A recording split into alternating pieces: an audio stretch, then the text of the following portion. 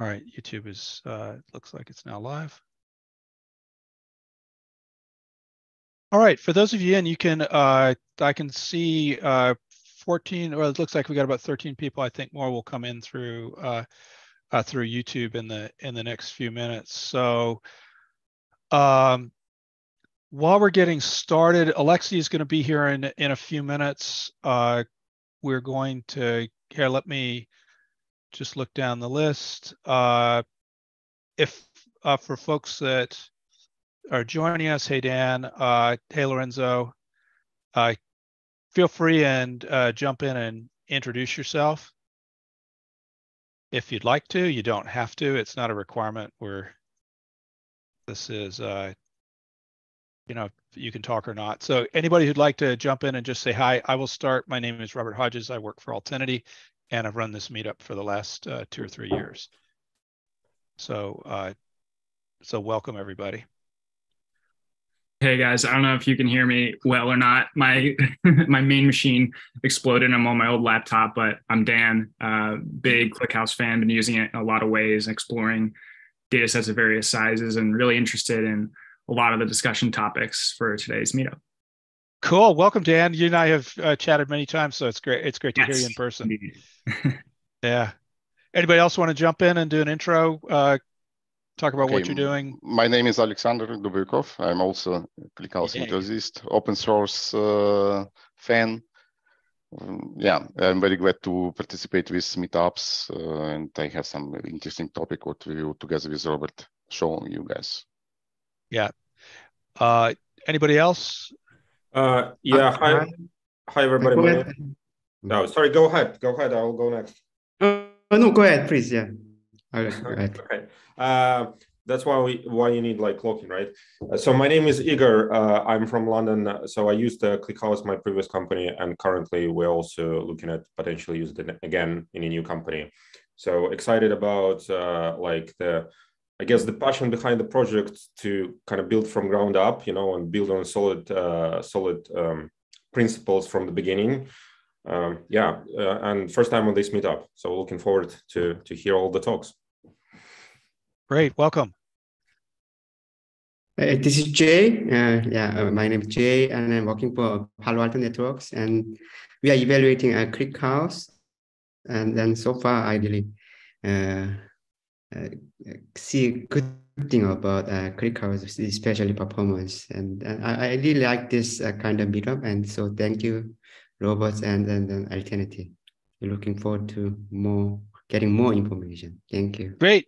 And thanks to you, thanks to everybody attending, thanks to Alexandr, and thanks to Alexey. This is like nerd heaven here, as I think you'll see in a few minutes. Go ahead. Anybody else who'd like to jump in? Hi guys. Well, my name is Diego, and I'm support engineer here at Altinity, and I do a lot of open source and databases. And eager to learn and to hear both Alexandrs talking. Thank you, Diego. Cool. Any other intros?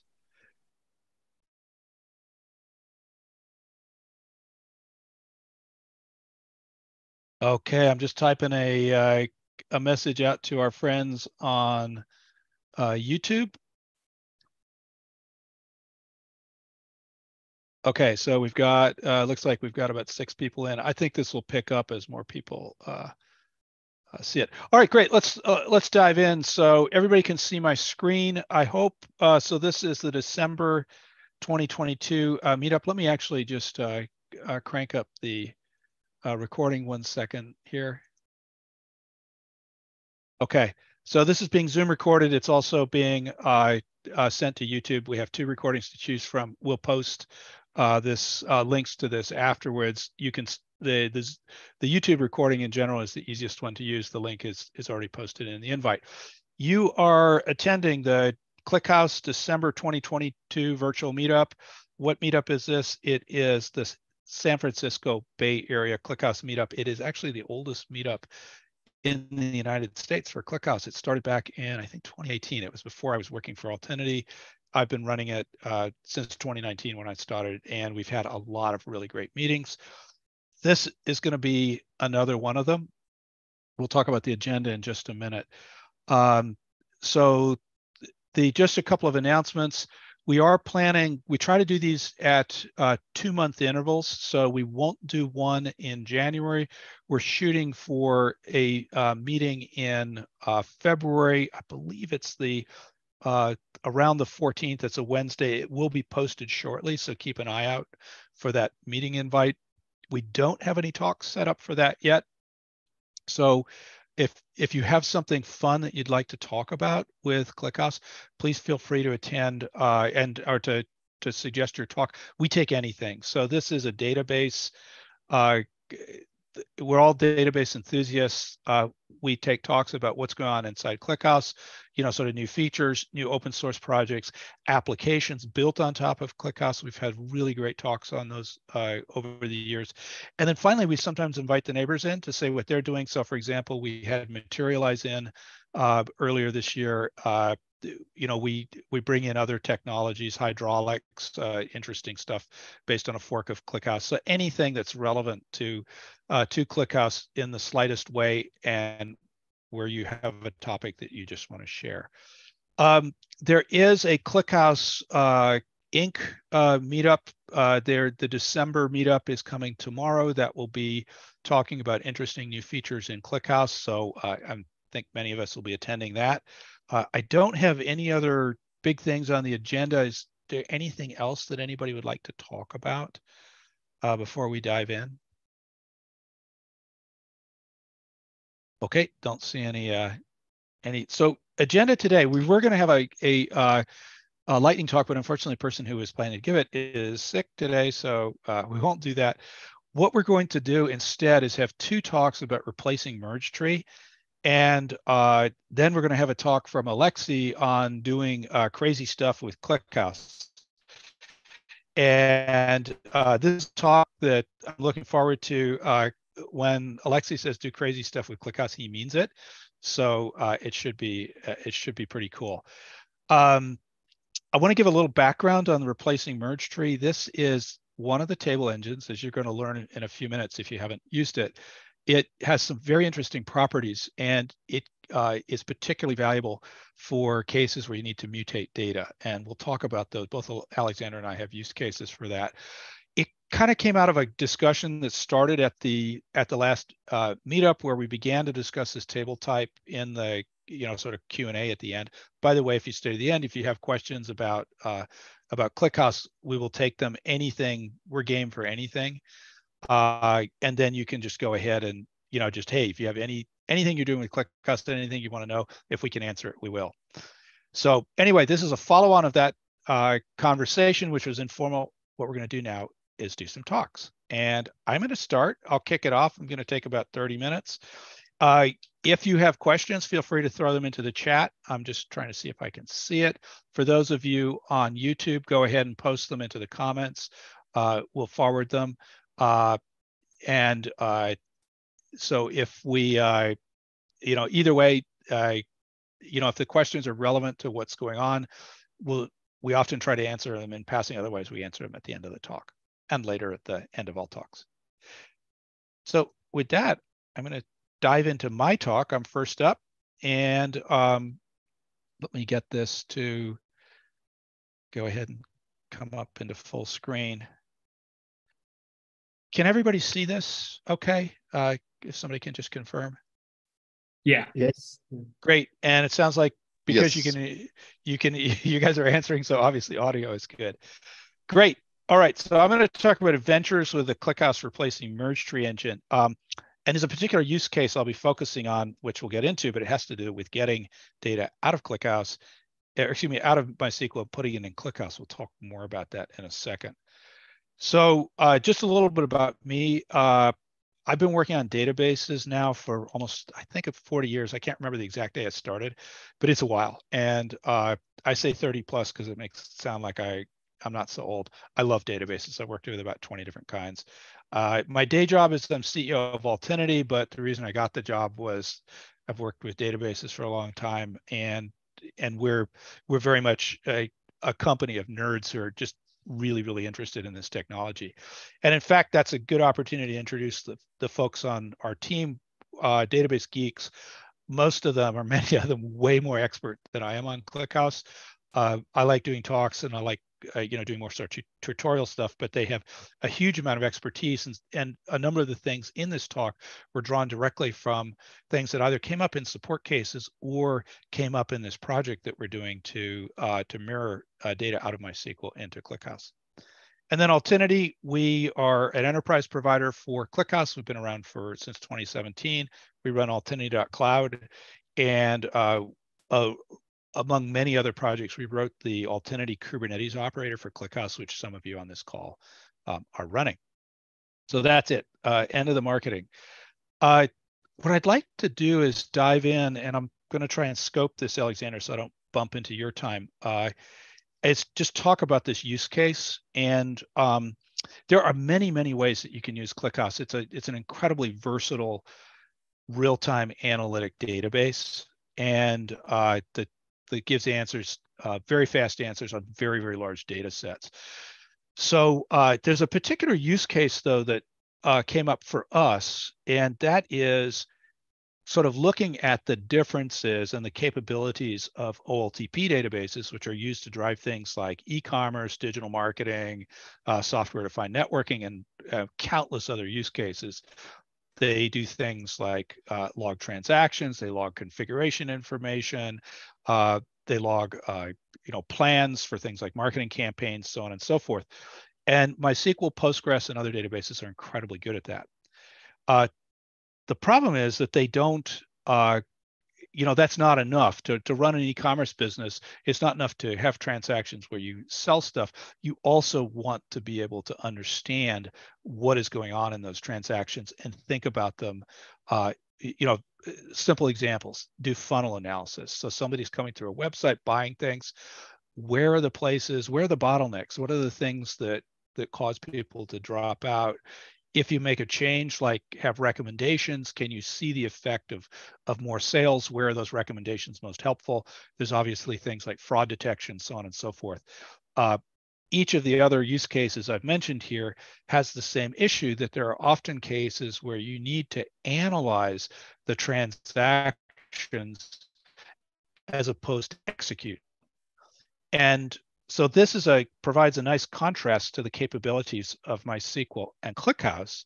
And in a nutshell, I mean, as I think everybody on this call knows, the big difference between this is that, that explains why you would pick one database versus another, is a storage organization. There are many other things, but in particular, Postgres and MySQL are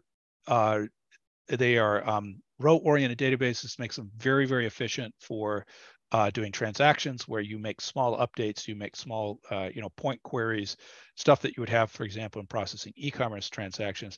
But if you need to ask questions that scan all of the data or some fraction of it, ClickHouse is much better organized. It can read, it only reads selected columns. It does them in parallel. The columns are highly compressed. It can be literally 1,000 times faster than MySQL or Postgres on analytic queries. So for this reason, that when you do the analytics, you need something like ClickHouse. And in fact, a way to think about it is that what you need is your e-commerce data. You just need a copy of it in column format. And there's two ways to do this that are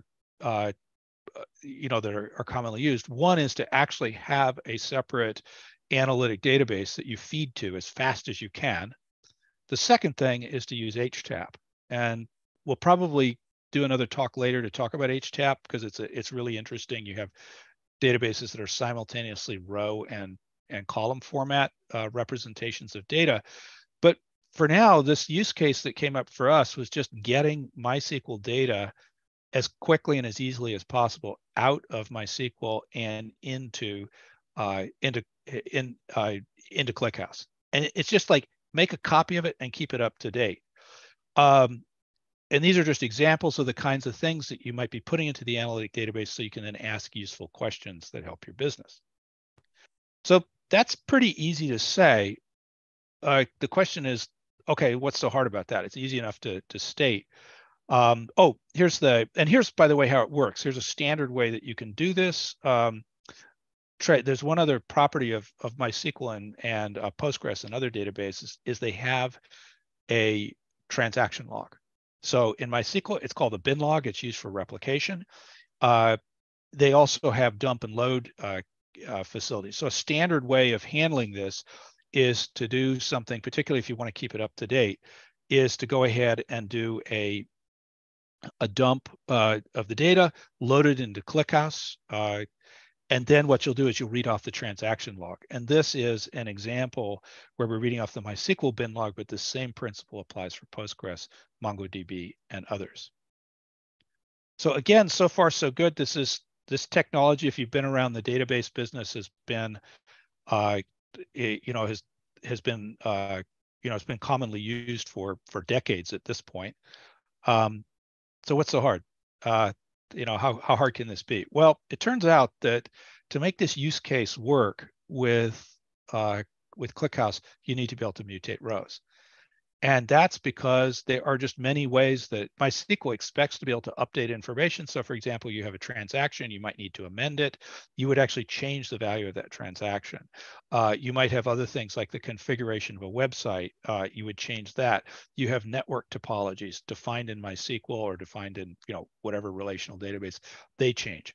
You want to be able to have those things, those changes be mirrored over to ClickHouse.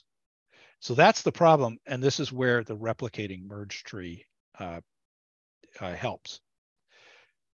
So what I'm going to do now is dive in and just talk about the basics of this. And by the way, as we're going along, I'm watching the chat. So if you have questions about this, feel free to pop them up, and I will answer them as we go along.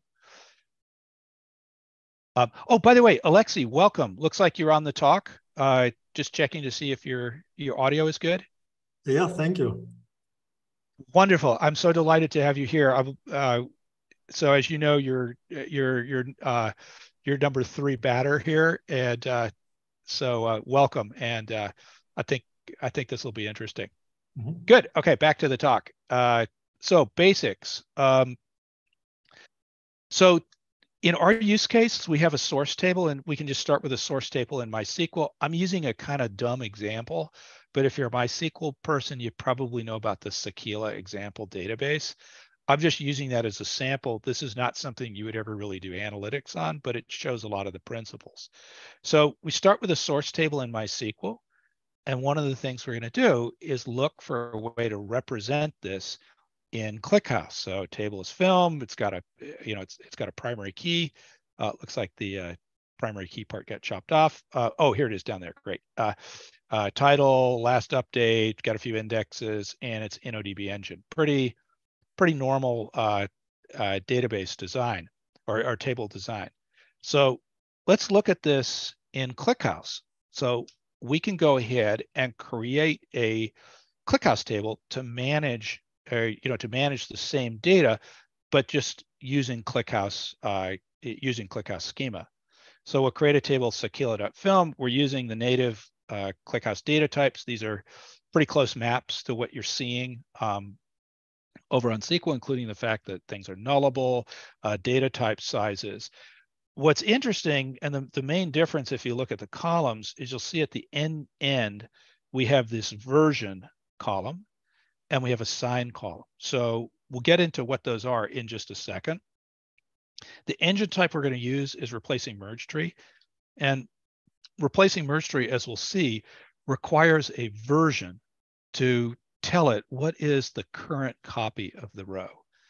And so that's this underbar version column is something that we then have to declare as part of the engine definition. And the way that the ReplacingMergeTree works is that it has a notion of a key on the row that's basically a scope for for identifying a unique row that can can have different versions, and it's basically given by your order by. And one thing that we'll talk about is in fact in MySQL, this row is uniquely identified by film ID. That's a synthetic key. But what we can see is we've actually got some additional rows which aren't strictly necessary to identify the row, but they are important because we're using, this is a merge tree, this is a variation of merge tree, and we like to have an order by because it makes things go faster. In fact, it can make things 100 times faster or even more if you have a good order by. So you'll see this key, and what this is telling the replacing merge tree engine is that if you see something that has the same language ID, same studio ID, same film ID, that is one row, and anytime you see the version go up, then that's the latest version of it.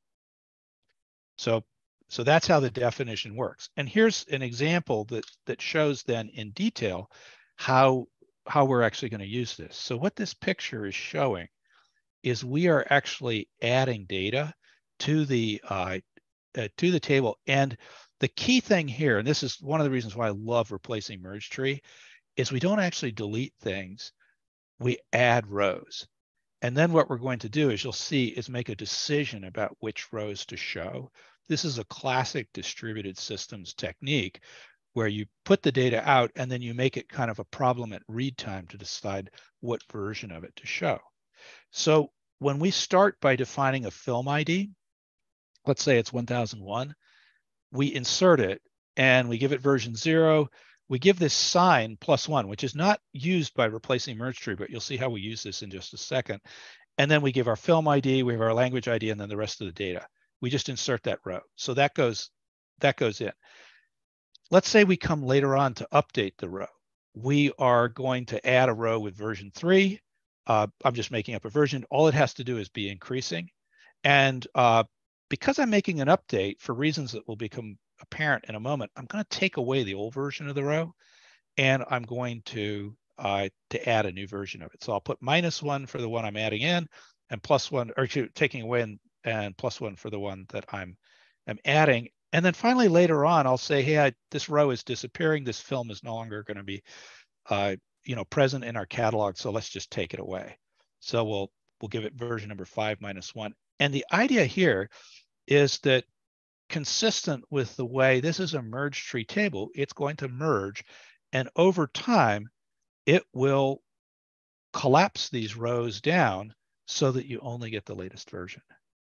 And this is very much sort of very much in tune with the way that ClickHouse works, the notion of merging and eventually getting the data to a consistent state, although not completely, as we'll see.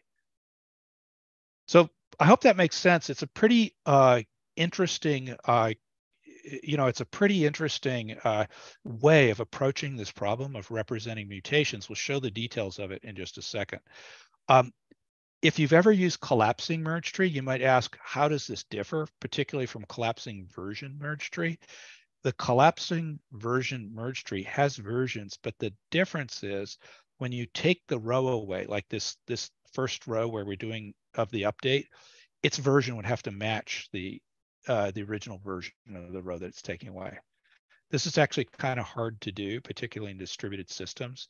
So replacing merge tree has a relaxed design or relaxed constraint where all you need is for the row ID to be, or the version to be monotonically increasing.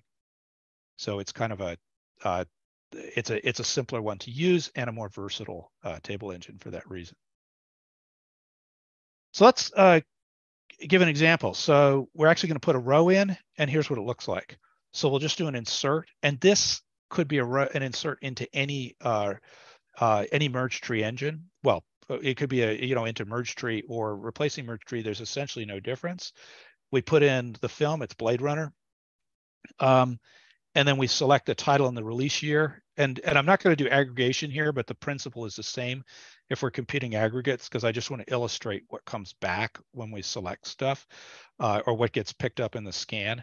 And we see we've got a title, Blade Runner. So there it is. It's in, it's happy. If we go back, we'll see that row again. Let's see what happens if we do an update. So we're going to go ahead and do an insert. And in this case, as I mentioned, we're going to add 2 rows, because one to take the old value away and the other one to add the new one. we give them the same version number. As it turns out, this actually works because they are issued in the same order. And as best I can tell from looking at the code, this will always correctly order them because it will actually get resolved inside the blocks as you're as you're doing your inserts.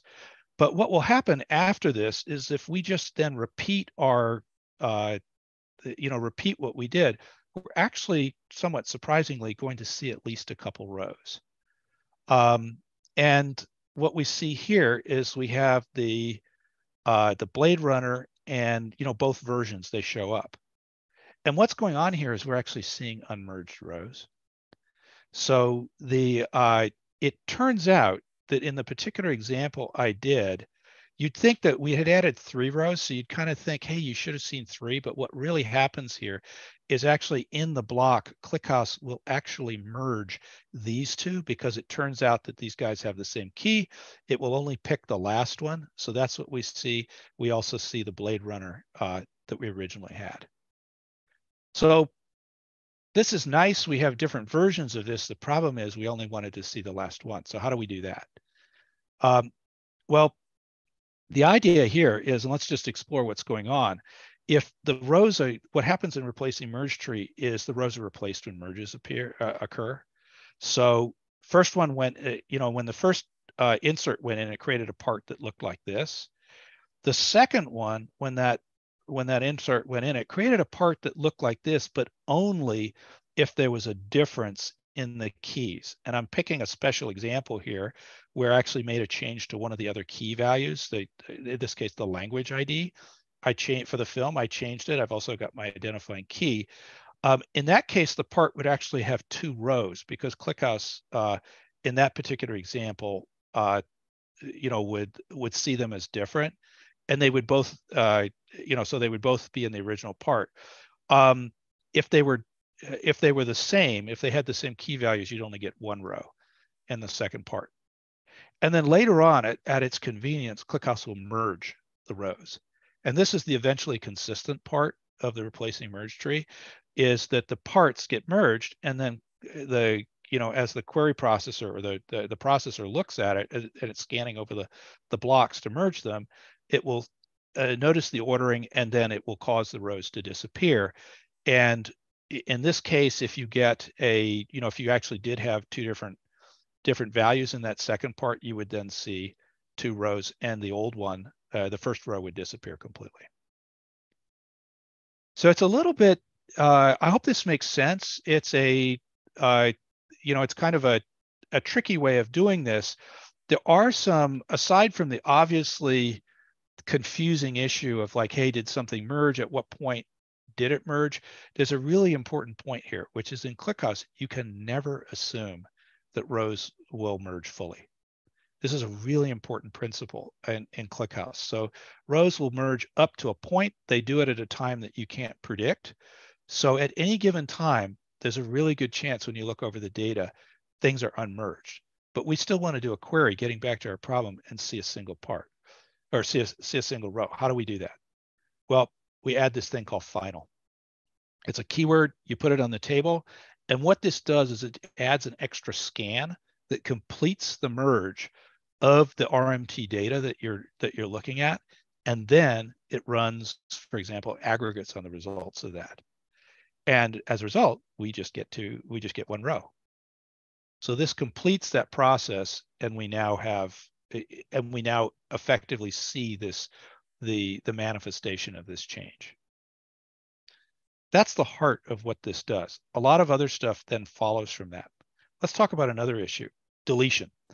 So if we want to delete a row, actually, it turns out replacing merge tree as it stands right now does not support row deletion. This is a difference from collapsing merge tree or version collapsing merge tree. It doesn't have a notion of deletion, and in fact, all you can do is just add more values to the rows, but the last row value will always be there. So what we'll do is we'll actually use a trick where we're now going to use this sign key or a sign column that we added. We'll put that into the insert. If we do a select on that, we'll see a final row, and it's got the sign -1. And what that tells us is the last operation that was this on this was a delete. We now want it to disappear. If we don't do anything further, we'll always see these things, but there's a great ClickHouse trick that we can now use to make them disappear. And that is to use row policies. So row policy is a new feature that was introduced, I guess, a couple years ago they always existed, but they now exist in a very convenient form thanks to SQL role-based access control. So you can create a row policy, and what we'll do on this table is we're just going to say, hey, for anybody using, doing a select on film, we're going to put a row policy in which says that they can only see things where the sign is not equal to -1. So, so this row policy then will cause these final rows to, these merged rows to disappear. So if the result of the final operation leaves you with a, with a row to be dropped, it'll just disappear, and you won't see it, and it won't be added to your aggregates. You'll get the correct answer. So this is a totally cool trick. If it weren't for row policies, this would be you'd have to actually implement this in SQL, which would be quite painful, but you can see the effect here. The row just disappeared. And this is, again, exactly what we'd expect. Joins are kind of tricky. This is a final issue of using ReplacingMergeTree.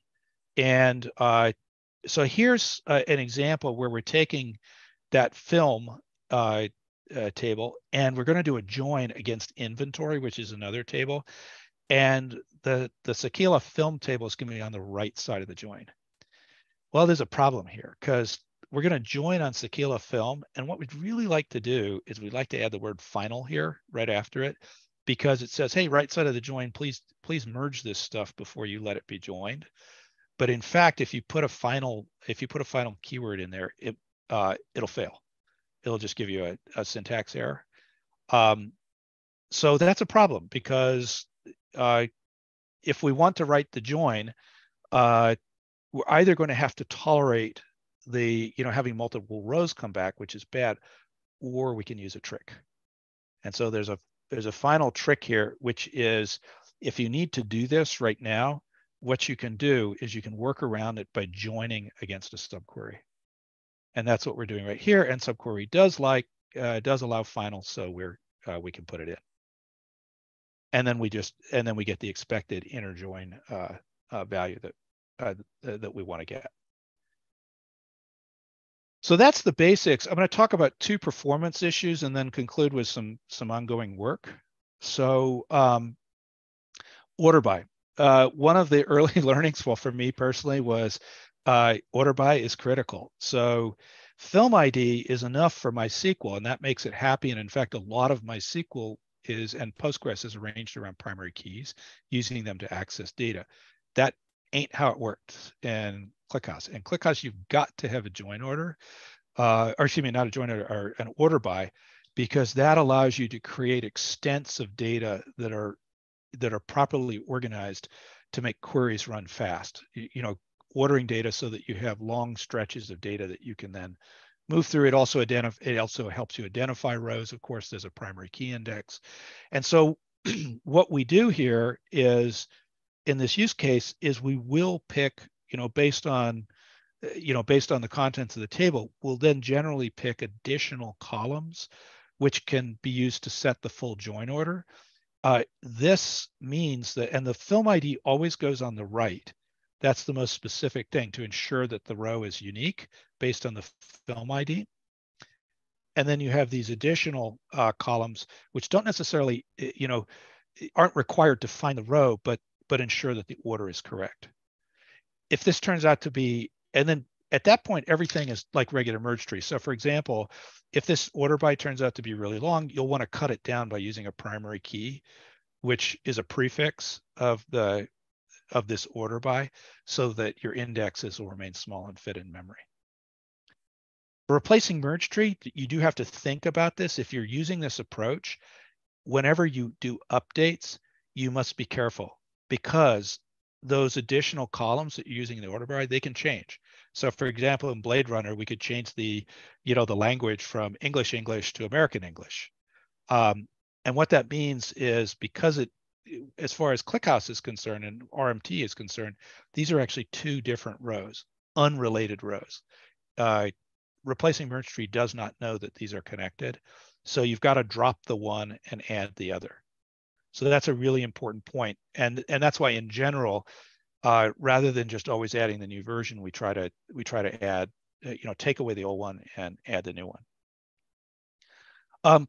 Another thing is partitioning, and of course is important for large tables. I didn't have a partition by, but another thing you can do is, excuse me, you can come up with partition by schemes that allow you to group the data in ways that will ensure that all the changes are restricted to a single partition. And here's an example. There's a couple ways you can do this. Sometimes some systems I know of do this by time. I'm just using int div, which this has the effect of taking the first 10 million keys and putting them always in the same partition. As we get to 10 million, key 10,000,001, that will start a new partition. The reason we do this is it allows us to take advantage of a kind of cool property, which is called do not merge across partitions, select final. It's kind of a mouthful, but what it's doing is trying to reduce the cost of that final operation. So this, if we have to do a scan across every partition to order things and make sure that we've correctly correctly merged so that there's no duplicates, this can get really expensive. If you use this partition, this setting, what it will do is, first of all, it will run faster because you're not scanning everything, but it will also allow you to parallelize within partitions. And if you go look at the code, that's essentially what it does. I don't have a link to it. One note on this is it works, but there was one problem that was noted. You probably want to use version 22.10 or above. There was apparently some sort of issue. I don't know if it was a regression or what, but it ran slower in unexpectedly slower in some early versions. But this is again a cool feature. So that gets us to final work. So RMT is a really, really great, really outstanding engine in ClickHouse, and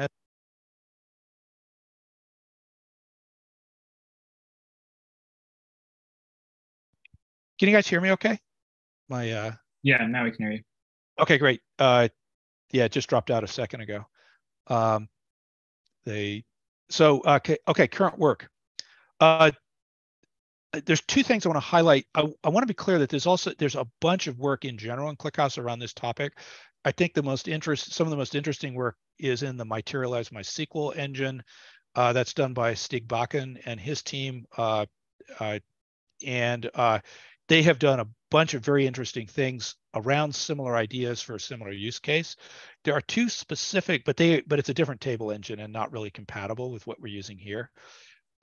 Two things that are going on in RMT that are worth knowing about. First is to solve this, to not have to be sticking these finals and everything. And there's one of the guys at Altinity, Arthur, is doing has a PR for a feature that will just put the final in automatically for you. And it solves, among other things, it solves that join problem that I mentioned. So this is a super useful feature. The other thing is that as people are coming from other databases, they don't have to do these kind of weird tweaks to their code to get it to work.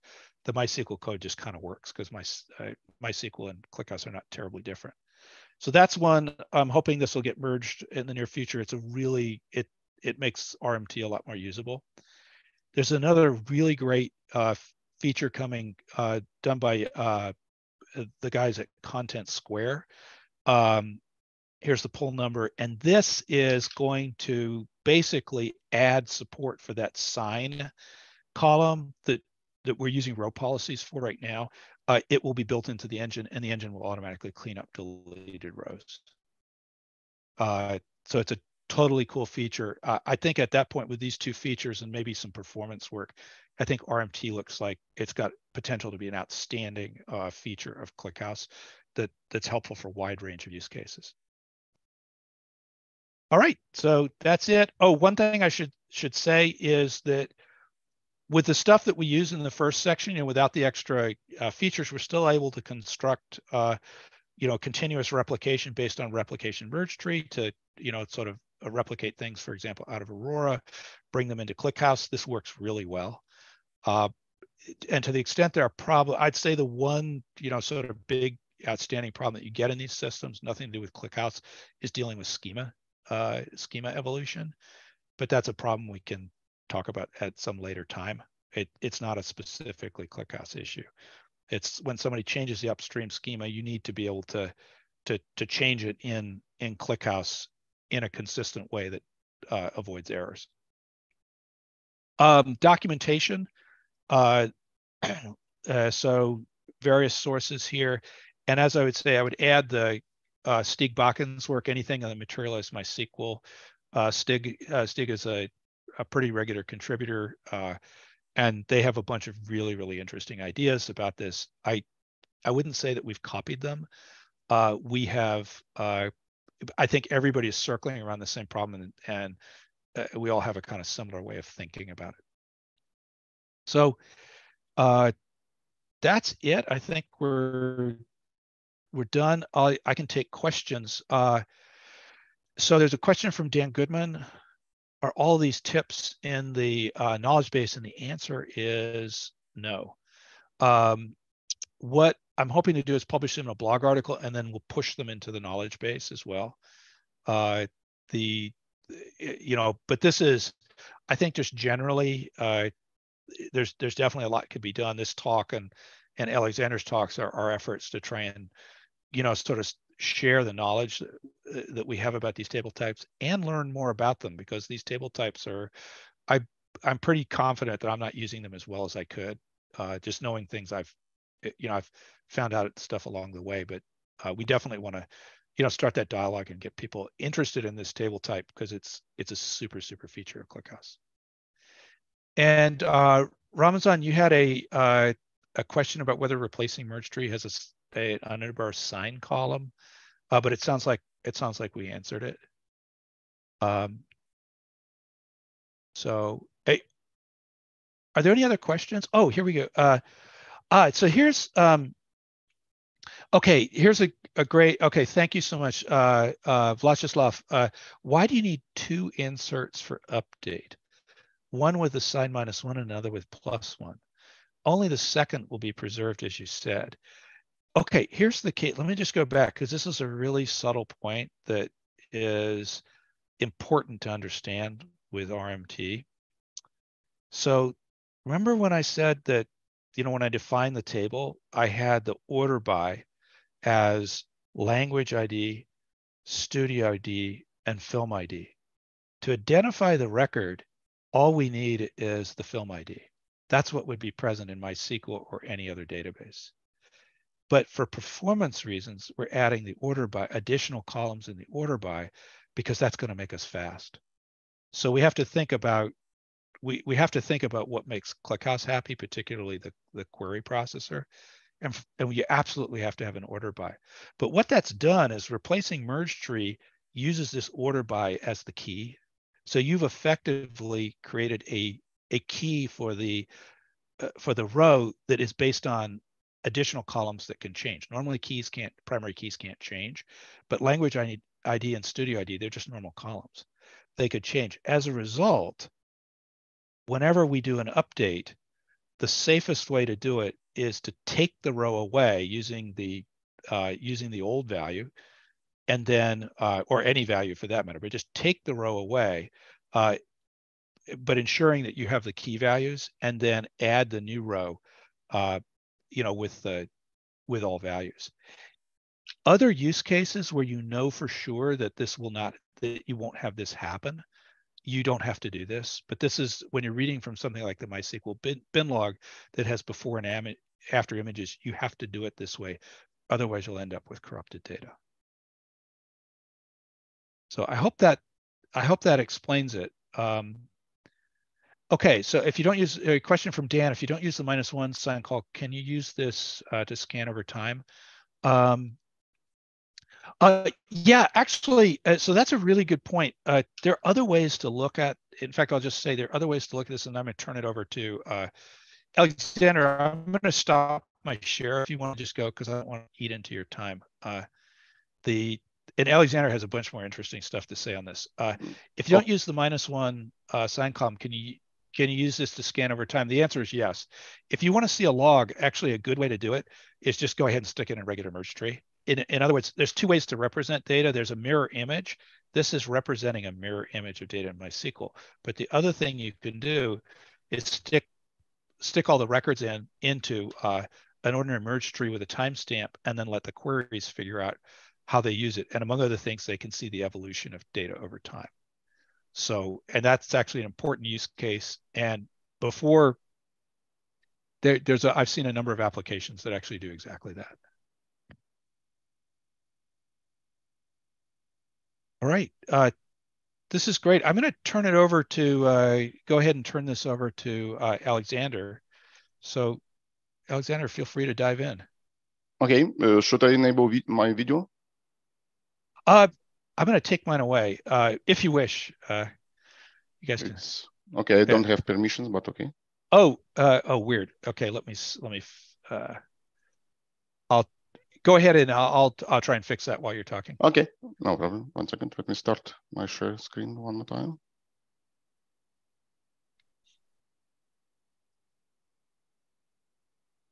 Okay, can you see my screen? Yeah. Yep, perfectly. So thank you so much, Robert, because you explained already almost everything about this replacing merge tree table. So I just need to add some real cases which we use in our company. But first, it's my name, Alexandr Dubovikov. I'm live in Germany, and I'm a CTO and co-founder of QXAP BV with Lorenzo Mangani. He's also here in the room. And I'm open source enthusiast, and I developer of many open source projects, most related in voice over IP area.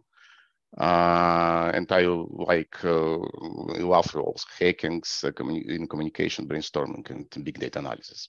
So QXAP BV, it's just short. It's a company which R&D and based on Amsterdam and in Valencia, and we have remote DevOps in more than 10 countries. And our case, it's exactly open source, voice over IP, etc communications, and a lot of stuff. Our last project is Quidin. Probably it's already Lorenzo presented already a couple weeks ago, and it was starting very popular.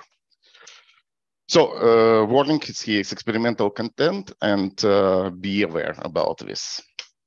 So Telecom, we have created application in QXAP. It's called Happik, and just to solve some issues, which is Telecom, it's very common, because in Telecom we have a lot of data, and which is based on events. It can be C protocols, it can be TCP, RTP packets, and etc. You have to collect all these events, to store this data in database, and make analysis. And the problem is you have to generate the transactions based on statuses. Yeah, for example, if you make a call to your, let's say, parents, to your girlfriend, and call changes status from calling, ringing, connecting, disconnecting, etc. This is exactly the most case in Telecom where you have to use similar like transactions.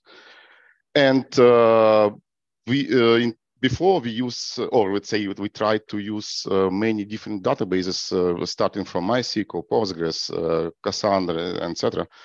And thanks God, we have found ClickHouse almost 6 years ago, and we was excited how design of this database has been created, and this column database is great, and the speed which ClickHouse shows, it was amazing. Yeah, so it's light speed, but of course it has some side effects, because ClickHouse, it's analytics database, yeah, and so already Robert said, all data has been stored in columnar, yeah, and this avoid this is not, let's say, easy to use such feature like transactions, and thanks also to Alexey's team, what they released with engine type, which called has name ReplacingMergeTree. Which solves almost all issues in transactions, and but as I said, it has some side effects. With RMT, it's normally like it's already Robert said, it's inserts a lot of data. And after that, you have just to duplicate this data multiple times. And at the end, you have to use final keywords to avoid these duplications. So here's a small example how it looks like. We have a ReplacingMergeTree table, which has a couple columns inside. It's daytime versioning. In our case, in Telecom, we use versioning based on milliseconds, which, for example, we insert data and we take the current timestamp of events and insert this data to table, and so on, so on, so on. Based on order by, we generated key value, unique key, which based on daytime of transactions and unique transactions ID. It can be call ID, it can be different values, which depends of your scenario. It can be also user ID, etc. And we use also partitioning.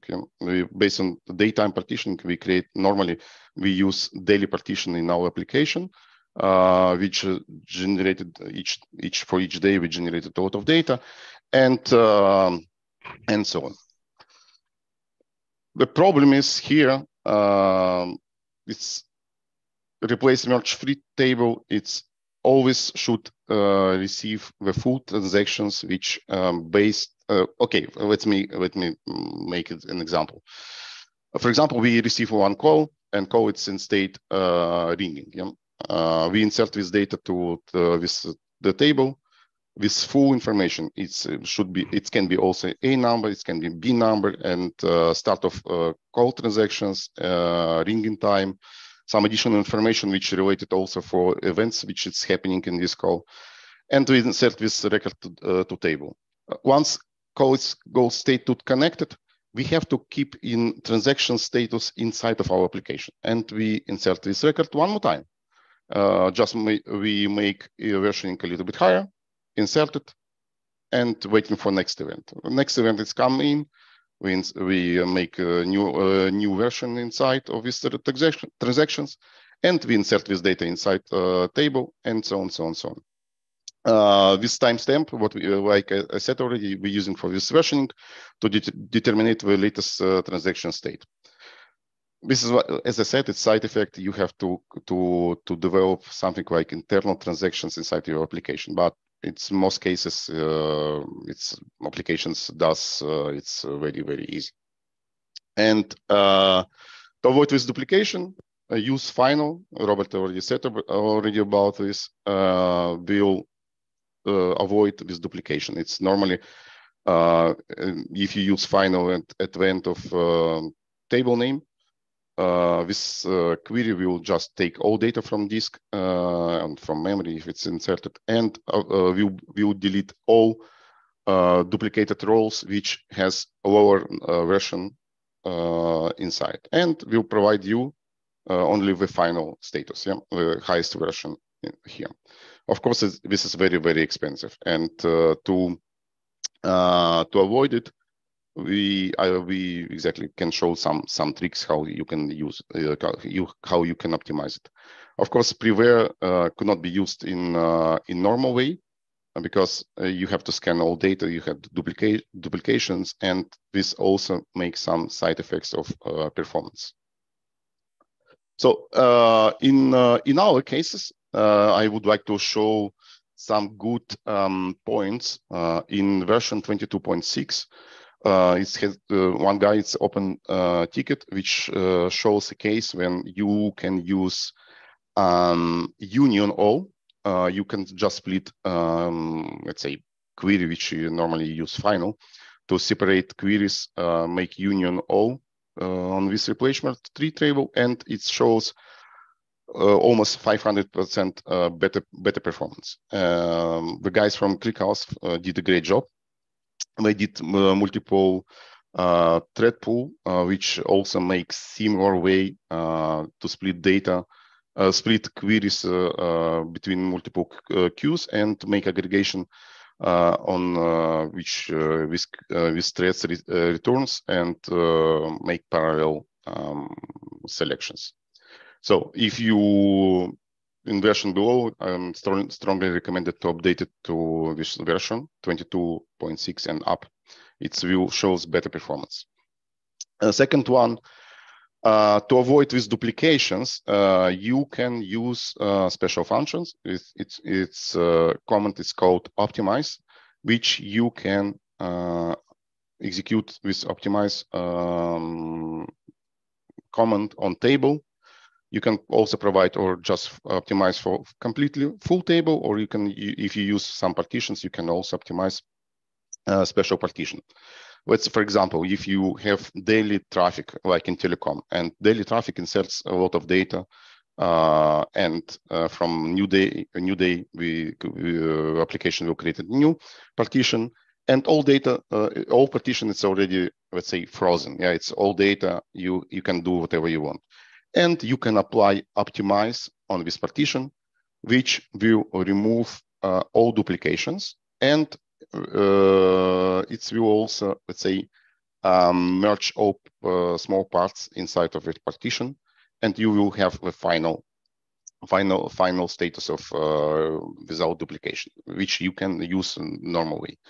As Robert also said, you can use don't merge across partition, select final, which means it has two effects. Yeah. So first, you if you use this params, it will not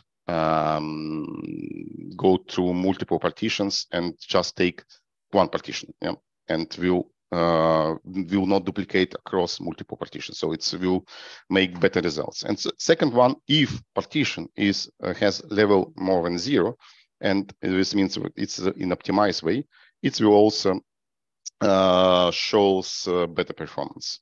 I will show you in next minutes. And what I'm very proud, based on our experience in QXIP, we discussed with Alexey Milovidov.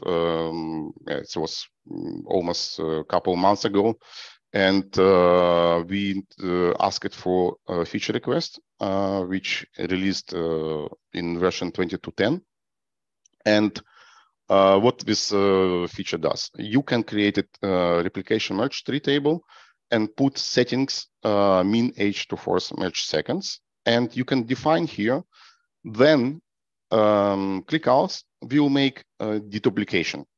Yeah, it's this means what ClickHouse will automatically, after this timeout, will automatically remove everything, all duplicates in your partitions, and make partition to final states. So you can avoid this optimize, which normally now for our customers and so on, we use using external cron tab script. Yeah, or sorry, it's or you use cron tab script, or we implement it also inside our application. Periodically, we check if partition is already old and it's not doesn't have level of compactions. We execute it with optimize in our application and make final state. So let's make a demo. 1 second.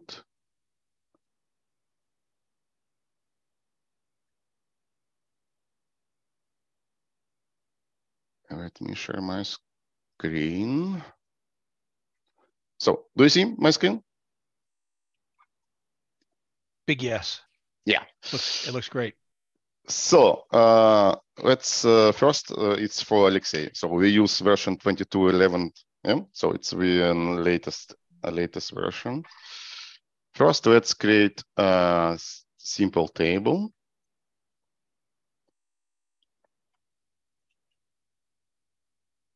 So we create a select final, and let's insert a lot of data inside. It's each insertion, it's created 100 million records. We insert 3 times, which means what normally we will have 300 million records, but only 100 million records will be should be displayed as final state. So it's pretty fast. Inserted, yeah. So let's select. Let me check count right now. So it has some duplicates. Yeah, of course, ClickHouse already decided it's too many records has been inserted to this table, and it does automatically some deduplication. Yeah, so it's it has internal logic. Yeah? So if we will use final, kaboom. So it's almost 1.3 seconds. Yeah? It's to read all data, and this shows what unique records here is 100 million records. Yeah, what is exactly what we need. Let's do some optimization inside. So we optimize this table or this partition. It's exactly like I said, you can do or optimize partition, or you can just avoid it and optimize full table. It's take a little bit because, of course, it's make some magic and remove duplications and make a dirty job for us. So it's 12 seconds is done. Let's see what we have right now. Boom. Without final, it's 100 million records. With final, 100 million records. But you see, it's this query, with final, it's already much faster. It's not take 1.3 seconds. It's take already 395 seconds. Let's see if do merge across partitions final will make some magic. Yeah? We'll set this param and execute this query one more time. Kaboom. We have now 68 milliseconds versus 395. So it's almost 40 times 40 times faster. Yeah? Almost. But theoretically, it's a question for Alexey. Theoretically, this query, yeah, and this query should be take identical time. But why this final? It's take 69 milliseconds, and without final, it's take only 2 milliseconds. Yeah, somebody has stolen 67 milliseconds. The problem is not that the query with final is slow. It is actually fast. The problem is that the query without final is just too fast. It is two very special optimizations. Okay, but you see, it's probably your guys. You can also do some tricks here, and yeah, time should be exactly the same. But okay, it's 69 milliseconds. It's already light fast. Yeah, light speed. It's already great. So it's exactly to show how it works with doing merge not partition select final. Yeah. Now let's show me you this feature which what we asked Alexey to implement it. Let's drop our table. So dropped, and we create same table, and here we put the settings mean age to force merge seconds 10. Yeah, so 10 seconds. Why I put 10 seconds? Because normally in our case it will be 86,000 something seconds, which means what it's once new day will come, ClickHouse will start optimization. But we found what It's not exactly this time. Yeah, so it's ClickHouse takes only one part, merge, make timeout, make another timeout, and so on, so on. Therefore, just to not waste your time, guys, it's you put 10 seconds, create it. Let's put some data inside.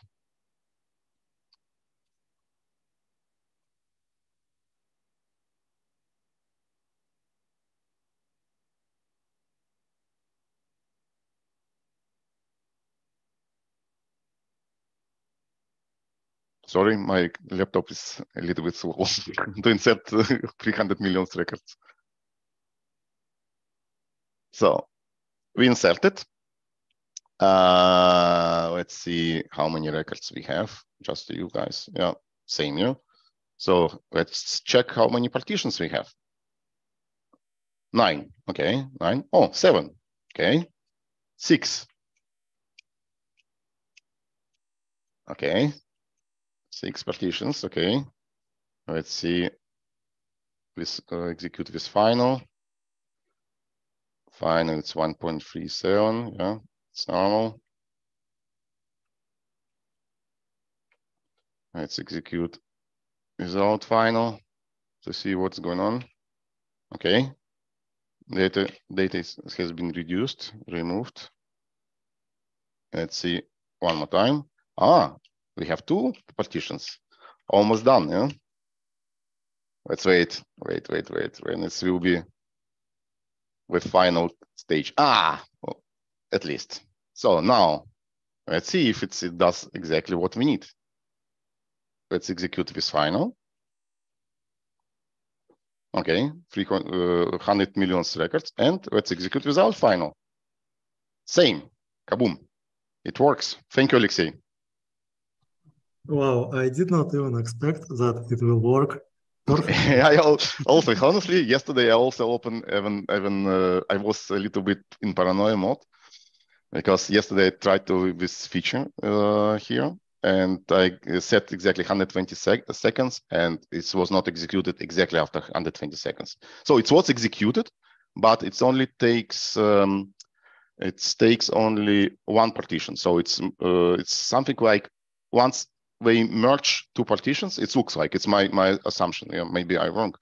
It's to take 2 partitions after this timeout, merged, remove duplications, and make exit, yeah, or make sleep or something like this.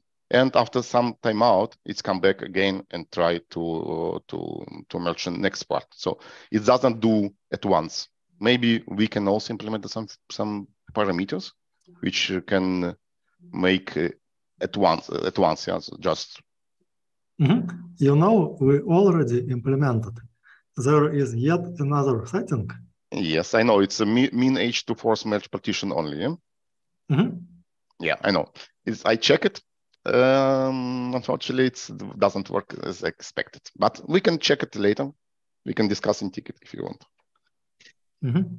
I have a question. Oh, sorry. Go ahead, Alexandr. No. But this is what I'm very, very, very, very thankful for Alexey's team, because this feature solved a lot of problems. Yeah. So you guys can use this replication merge tree table without any assumptions what it doesn't work as expected. So it's ClickHouse will do this for you. So you should not execute any more optimize table. It's will done automatically, because I read some articles which guys try to use multiple tables, make select table from hot data to cold data, transfer from replication merge tree to normal tree table. It's some workarounds which I could not understand, and here with params, it will help a lot. Yeah. So now honestly, I can say ClickHouse is almost ready to be OTP database. Yeah. So there's a question from Dan Goodman with his question is, with do not merge across partitions select final, it's basically useless if you can have row versions across partitions, correct? Say a call happens that rolls over midnight. And I had the same question about how you handle that case. Okay, normally now in our cases we have a time start of start time of transactions, yeah, and we keep it inside of our application, and we have co-ID, and we always will insert to same partition.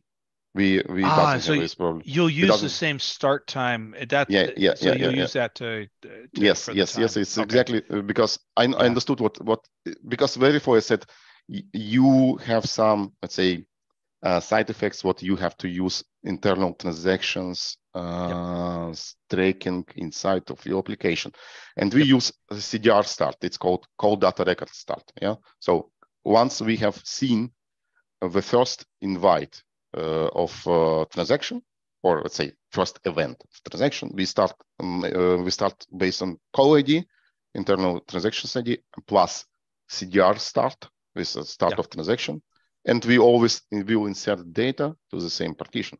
So we doesn't have this problem. We don't have this problem. Great, and you can still have the time of last update, but just as a normal column that's not in the order by. Yeah. Okay, that's Dan. I think that answers the question. Yeah, thank you. I actually do the same exact thing in another table, actually in BigQuery, but I do the exact same thing for another data set that can roll over midnight. Yeah. Because because look, based on our experience with Homer Epic, it's the best way to keep transactions in good stage. So, go ahead. Yeah, let's just see. I don't see. Okay. So here's a question we got some questions coming in from YouTube. How does min age to force merge seconds work in a replica or shard setting? If I recall correctly, Zookeeper is syncing parts. If so, would all instances need the setting on? Unfortunately, I did not test in replica in Zookeeper stuff, but theoretically it's just internal settings. Yeah, so it should do exactly same. So it should tell the final table remove this parts after this timeout. Alexey can correct me if I'm wrong, but I think it should work this way. So basically, you can modify this setting on every replica, and it will work as expected. But even if you will forget about it and simply set it on just a single replica, it will also work because every replica participating in the decisions on what parts will be merged. So the replica, when you specify this, where you specify this setting, will just ask for merging these parts as you expected. Cool. Here's an easy one. What if a partition size is too big for a single part? Ooh, good question. Sasha, do you want to answer or? Yeah, okay, go ahead. Yeah. Parts will not be merged. Yeah, it will because no hands, no cookies. Yeah, there's no free lunch. Yeah. Yep. So, hey, Alexey, I have a question for you, which is, there's lightweight delete. There's work on lightweight deletes. There's this, and do you have sort of like a vision in mind for how these two features work together? Because for rapidly mutating data sets, RMT just looks really, really powerful. It's, once you understand how to use it, and with the features that you guys have described and sort of some of the ongoing work, it's a very, very powerful data type. And I'm just wondering where how you see it comparing to lightweight deletes. Mm-hmm. I see it that ReplacingMergeTree and these settings represent something like ad hoc solution. This solution is all right. It works. It works for advanced users, but we also need something really straightforward. So you just write a delete and nothing else. No magic. It should work as in other databases. Do you think, and there are clearly cases where I know that we had a run a while back at lightweight deletes, and the case we were looking at was deleting tenants, making them disappear. But that's actually quite different from what we see in MySQL, or like when we're replicating from MySQL, or a number of other use cases where you have a lot of small deletes, or excuse me, like sort of small mutations coming through. And I'm just curious if you see this as something that would persist over time, or do you think lightweight delete would eventually subsume this and just give you would just issue a delete, and that's how you would, and under the covers it would do the right thing? There are a lot of different scenarios, and some of them are more difficult to implement efficiently. So what about upsert, or you would say insert ignore, or insert on duplicate key update? Mm-hmm. What about unique key constraint? We don't have it in ClickHouse, but maybe we should. Mm-hmm. And many of these scenarios are especially difficult to correctly implement in replicated scenario, especially if you have significant latency between replicas. Mm-hmm. And frequent delete queries is just a start to all of this complexity. Mm-hmm. So it sounds like we'll see continued evolution on this problem as they, it's sort of, to address the upsert, I think is a really interesting one. Mm-hmm. I know in our use case, we have the advantage that we have an oracle which is establishing the sequence ID, and that happens to be MySQL. So we get and there's various tricks you can use, but the point is you can get a monotonically increasing version. If the users don't have that somehow from their application, then using replacing merge tree gets a lot harder. Mm-hmm. Sometimes I'm reading about some competitors of ClickHouse, and some of them tend to say, like, we are HTAP database. We supporting both analytical and transactional workloads. But next day, I'm reading some article from a user of this system. And in this article, I see they writing, we tried to just using upsert, but performance degraded. And the developers did not recommend to use upsert. So there is no magic. Maybe someone can say, we have implemented HTAP database, but currently it is far from being true. Yeah.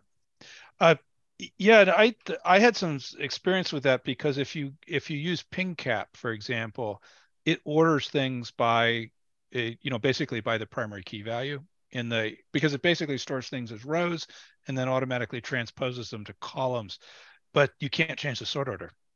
So it's great. You have everything, you have things in columnar format, but if you can only order by your primary key, that's an arbitrary order as far as performance is concerned, and actually is often a pretty bad one.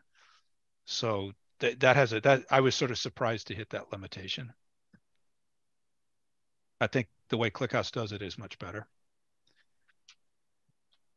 Speaking of ClickHouse, do you want to talk about crazy things? I think we got the questions. Thank you everybody for awesome questions. I don't see anything open. Alexandr, thank you so much for the talk. Alexey, I have only just one showcase of how we implemented in Telecom, if you want, just very short. Oh, sure. Yeah. Okay. And then we'll turn it over to Alexey to talk about crazy stuff. Just two cases, because I also want to mention it. Replication merge tree table, it's nice, but how you can use this data inside of ClickHouse, and also what you mentioned already, what fraud, it's the most common problem in Telecom, which cost billions of dollars, in world. Yeah, and in our company we exactly use ClickHouse to make fraud detection based on this replication merge tree table, and we created materialized view which automatically receives data from this table, this latest status, and how many minutes, for example, which destination, which country user called, and we automatically take this data, insert the table, and send data to Rail Engine, for example, the external application, and the customer or user can get alerting in real time. So it's before it's fraud even happened. Yeah. So you can also attach machine learning. Yeah. So something like OpenChat GPT. Yeah. So it will help you to prevent to lose money. Yeah. And exactly the showcase, what I want to show you guys, it's exactly, it's Lorenzo can help me. 1 second, let me share my screen one last time and tell me if it looks okay. Looks good. Yeah, so I'm calling to Lorenzo. Lorenzo, I'm calling you. And you see it's already 1 second, Lorenzo. Let me call you in ringing state. I call you back, or please disconnect. 1 second, let me call to Lorenzo one more time to see how this replication merge tree table is working. You see init ringing. Yeah, I'm calling to Lorenzo. Calling, ringing. Lorenzo, you can pick up. So connected. Yeah, you see, this is exactly how this replication merge tree table works in our case, and finished. Kaboom! So it's a very, very good case. Thank you so much. Cool. Quick question for you. In the materialized section, you mentioned that you can do alerting. Yes. For actually handling the action on alerting, are you just constantly running some query looking for some certain result? So normally we create materialized view. It's fraud detection stuff. We created special table, external table, which normally make select join. You know, you can define some records, some rules. If user has more minutes than in this time interval, with a select will take this record and insert to another table, which can insert data to external Rail Engine, which our application, and it makes alerting based pre-mediation, post-mediation, etc. So this is how it works. So it's very cool. It's ClickHouse give you possibility to do it without any headaches. If you're running the query from some externally timed thing, why not just insert the results from there rather than using a URL engine insert? Because we want to use our own application, which makes some, let's say, more advanced stuff. Yeah, because you can, for example, in transactions you have only one record. Yeah, so one stage, and we would like to make inside aggregation on main destinations. Yeah. And therefore we use external Rail Engine, and this is external Rail Engine connected to this application, and inside of this application we can generate it alert, SMNP alert. Yeah, we can use send to your Slack, to your mobile phone SMS. So it's a little bit flexible. Awesome, thank you. You're welcome. Cool. And also, last time what I want to mention is we have this block querying dev. It's querying application which based also on ClickHouse. It can read all type of logql, promql, and etc. It can be drop replacement in Grafana, like Loki stuff, and can also connect with metrics, with logging. So go to this website. You will find a lot of nice articles which guys posted here, and you will like it. And with querying, we have also open source version as well. So enjoy. Thank you, Robert, so much. Oh, thanks. Awesome talk. Really fit, and it really fit on plugged onto the back of mine really nicely. Hey, Alexey, you're on. Tell us about crazy things we can do in ClickHouse. Okay, with pleasure. Let me share my screen. And I got it set so you guys can do, at least presenters, you can do video. Sorry, that took a while to figure out how to turn it back on again. Okay, I hope you see it. Yep. Perfect. So I will tell about some unusual applications and unusual capabilities of ClickHouse. Some of them you might probably already know. Some of them will be new. I hope will be new for you.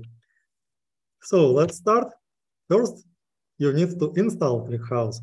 The most easy way to install ClickHouse, the latest build, is to run this command: curl https://clickhouse.com pipe.sh. Don't worry, it is pipe.sh. It is not sudo sh like many other commands, and it will do everything for you. If you are worrying, just remove this, run curl https://clickhouse.com, and you will get a script you will be able to read. So what it will do? It will download a single binary without dependencies, and this binary works on every platform. So this script works on every platform: Linux, Mac, FreeBSD. I don't think you are using FreeBSD, but probably your older brother does. So tell him that ClickHouse exists. And even on Windows, you can use ClickHouse in WSL, Windows Subsystem for Linux. It works on x86, 64 ARM, PowerPC, and if you want to use ClickHouse on RISC-V, tell me, and I will provide you a secret binary. It works even without installation. Just download it, run it, and it will work. Let's look what is inside. So this script will download it and asking you for running.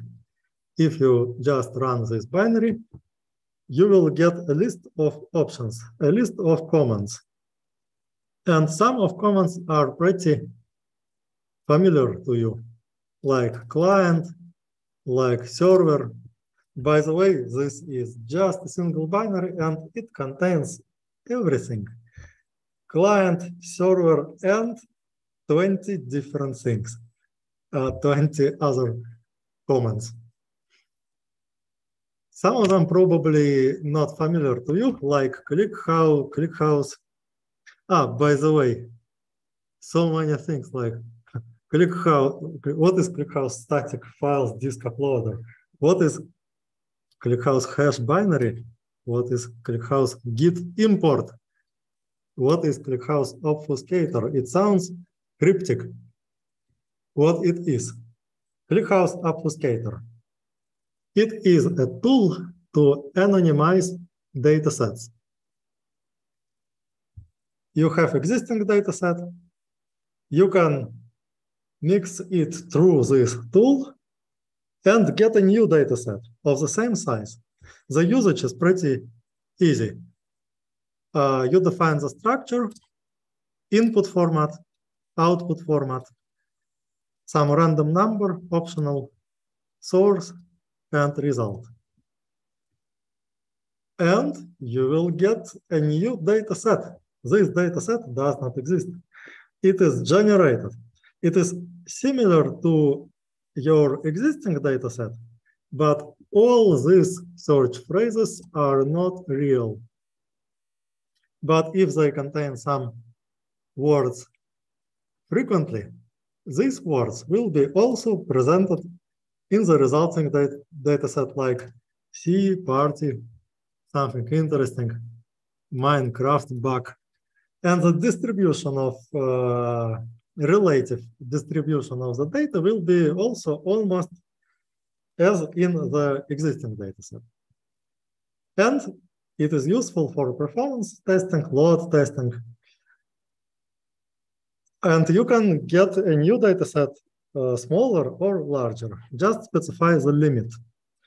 If you have dataset with 1 million records, you can generate dataset of 1 trillion records. Just specify a larger limit, and it will just improvise.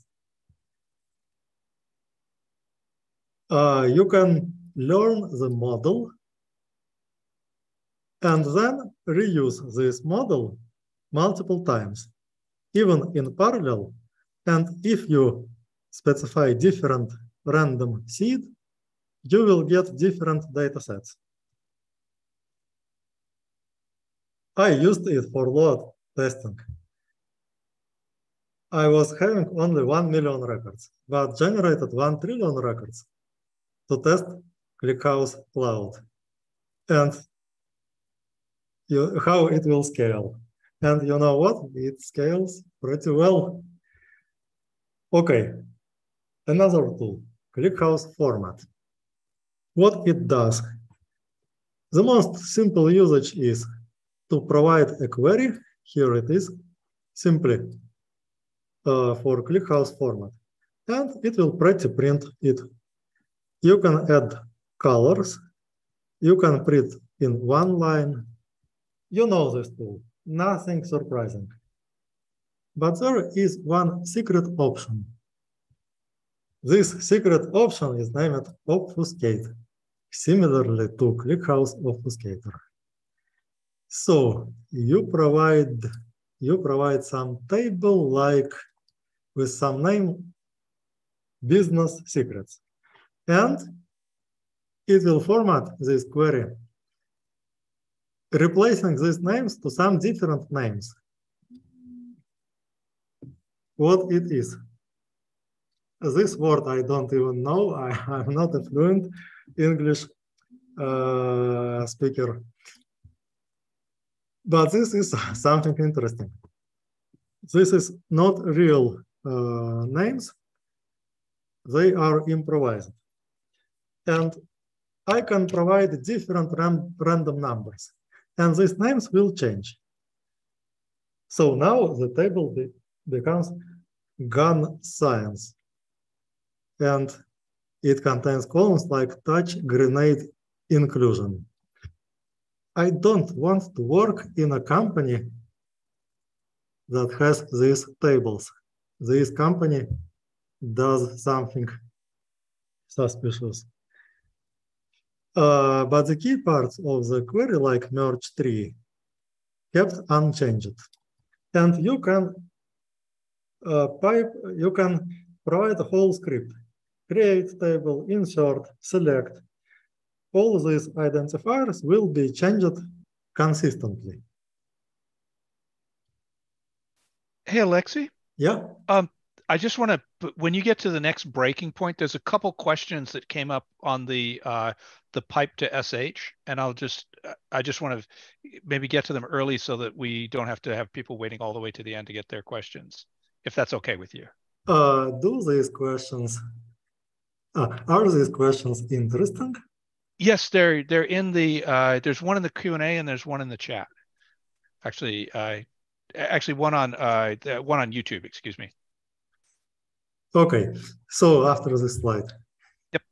So you can use ClickHouse format obfuscate if you want to share your queries, your scripts. If you want to ask a question for ClickHouse community, but you don't want to show off your table definitions, just pipe into ClickHouse format with obfuscate option, and it will produce something really interesting, mysterious, and surprising, and unusual. And we will be able to answer your questions. Okay, so what questions about pipe.sh?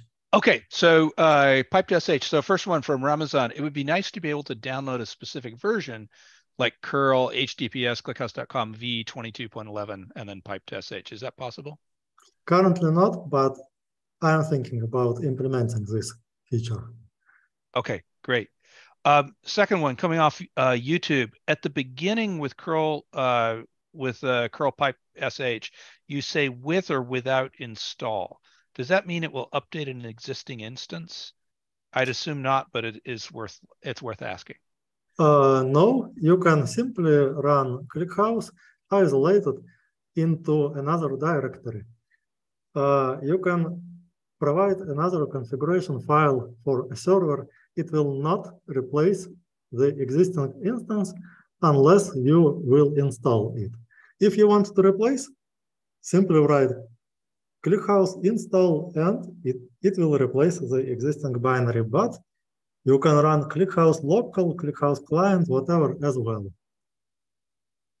Great, thank you very much. Okay, let's look at another tool.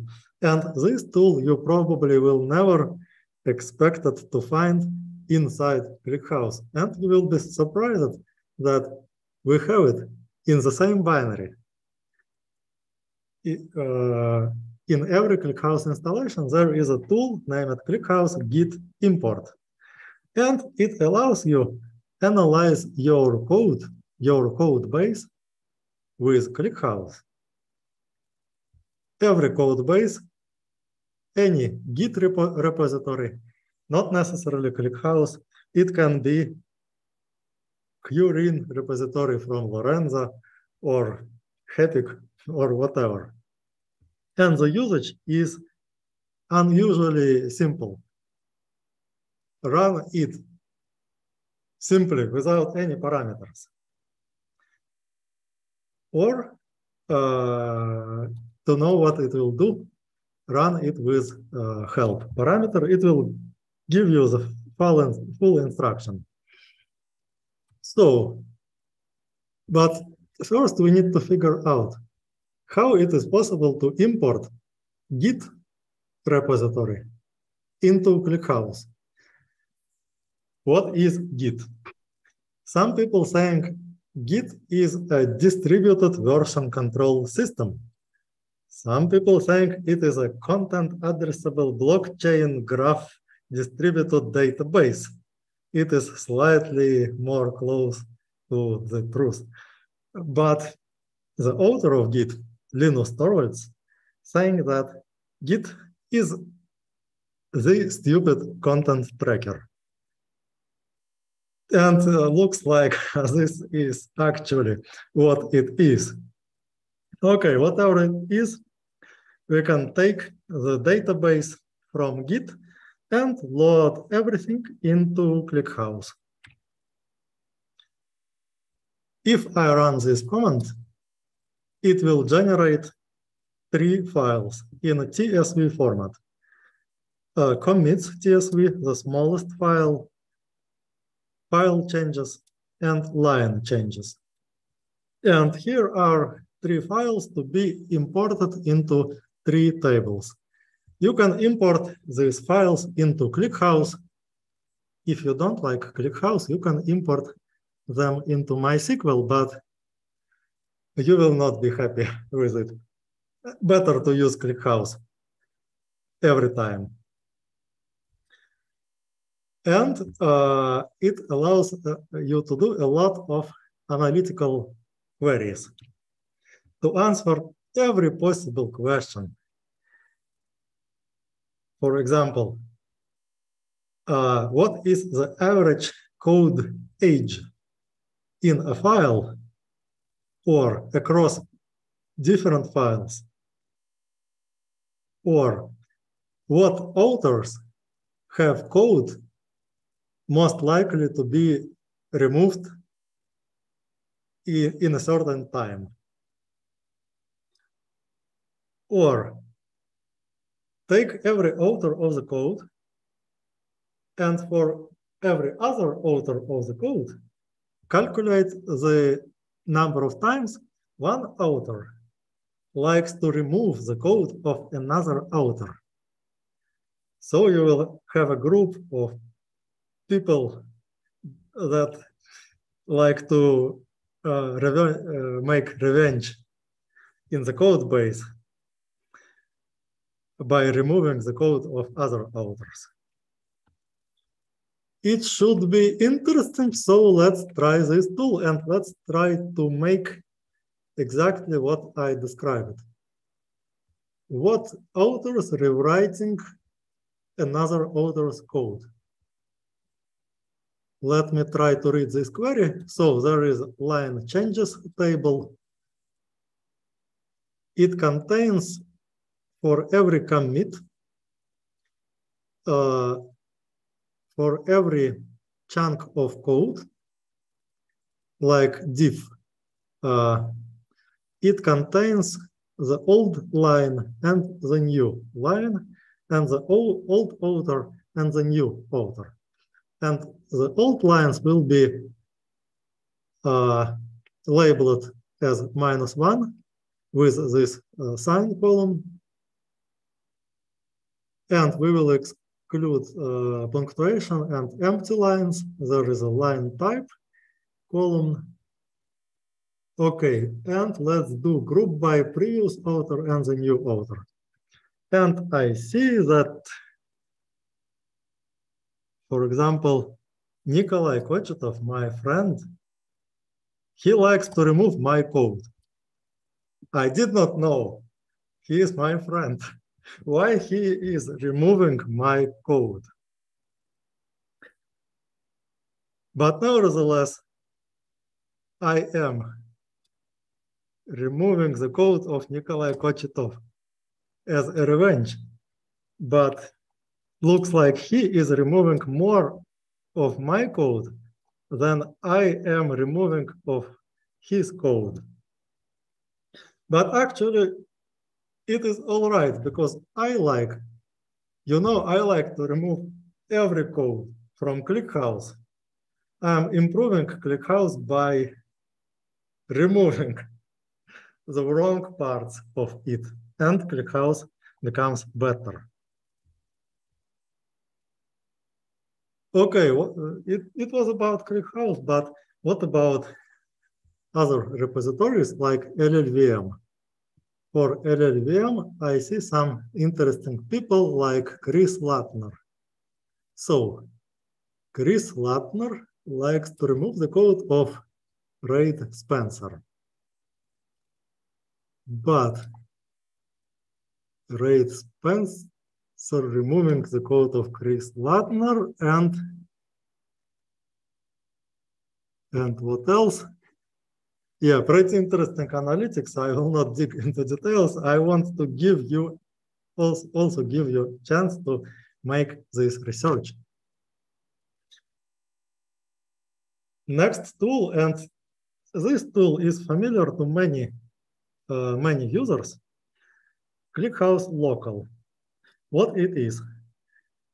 It's like ClickHouse server, but without a server. It is just a serverless engine, a tool you can run to process local files, text files, JSON, binary files. You can do conversion between formats. Take CSV, convert to JSON. Take JSON, do aggregation, convert to protobuf. Take protobuf, convert to Parquet files. And you can use every integration that ClickHouse has. You can query data from external data sources, not only files, S3, HTTP servers, MySQL servers. So you run ClickHouse local, do ClickHouse query, but on top of MySQL server. It is really powerful, and if I will list all the capabilities, it will be a very long list. But let me also highlight some unusual usages, crazy usages of this tool. And it is interesting because let's imagine you have a machine, a server, and there is absolutely nothing on this server, only Linux. You have no tools, no familiar tools like grep, sed, cat, nothing existing. And what you only have is ClickHouse local. And surprisingly, you can get everything with the help of ClickHouse local. One example is this quite a useful tool named PV, Pipe Viewer. You're probably familiar with PV, but if not, let me let me demonstrate just a little. I hope you will see this. What pipe viewer is doing? I already have this comment. So if we run some comment, pipe viewer will just display a progress, the speed of this comment. But the question is, why you have to write 2 letters PV? If you can instead write 100 of letters, ClickHouse local -- progress -- input format line as string, output format line as string, query select star from table. And let me check what it will do. I just substituted ClickHouse local instead of PV. Actually, it is slightly different. We need just select star from table. Oops, not quite interesting. Let me copy this command. So it is also showing a progress bar, but this progress bar is much more interesting. Probably not the best application of ClickHouse local, but kind of nice to know that it exists. Okay, what about the replacement for grep?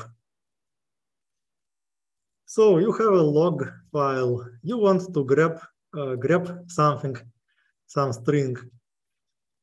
And if you using grep, it will take slightly less than a second. There is another version of grep written in Rust, named RG. I like it. It works faster, 0.2 seconds. But why you have to use grep if you really want to use ClickHouse local? I like to use ClickHouse local for everything. And I will simply pipe this file into ClickHouse local. I will specify that every line will be interpreted like a string. And I will select count from table, filtering by this condition. It is the same as doing grep. And it works. It works fine. The only problem, it is slower than grep and slower than RG. Today, I know we will improve it. But actually, you don't have to process it like this. Instead, you can connect to the server, create a table with MergeTree engine, insert the data from file into this table, and if you will do basically the same, grep from MergeTree table, it will take just 0.9 seconds. So who is faster? We are faster. We are even faster than Rust grep RG. Finally. Okay, some unusual application of ClickHouse local. Let me show it to you. So I will run ClickHouse local on my machine. And I have a task. I want to use ClickHouse to analyze ClickHouse itself. So ClickHouse will look at itself and find some insights inside itself. how I will do it. I will select from file, and as a file, I will provide ClickHouse binary on my machine. I will interpret it like a binary file containing just bytes. Interesting. And I know what it is. It is ELF. Yes, I can read that. I can read any text directly from ASCII codes. But let's do something more interesting. Let's calculate the average byte number inside our binary. Robert, could you please guess what it will be? You have 5 seconds. It's going to be 126 or 127. 127. No, it is 85. You are not correct. You will receive nothing for your. I couldn't have guessed that. Why it is 85? I don't know, but we will try to analyze it. And I have very interesting way to make this analysis. I will do something really strange.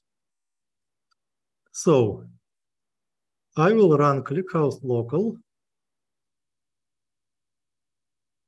I will select the bytes from the binary, but I will order these bytes by a function named Morton decode. And what this function is doing, okay, no time to think, let's just run this command. It is apparently not very fast. But the upside, it is rendering a Christmas tree in my terminal. I don't know why, just a coincidence. And it is a half of Christmas tree, but nevertheless, I will be happy with even a half of Christmas tree. It is doing some data science. Yeah, when you're writing a shell script, one-liner, it is definitely a data science. And as a result, it has generated a PNG file, a picture. Let me open this picture. Oops, what it is? Do you see this picture? Because it is really surprising what it can be.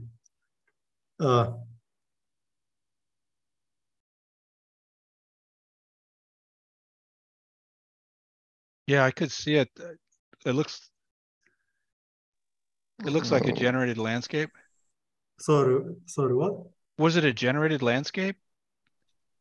Let me explain. It is ClickHouse. It is ClickHouse in its whole beauty. It looks really nice. I don't have the screen anymore. I don't know if anyone. Yeah, else. I think your share me as well. Yeah, Alexey, we lost your share. Let me continue. It was too beautiful. It was too beautiful.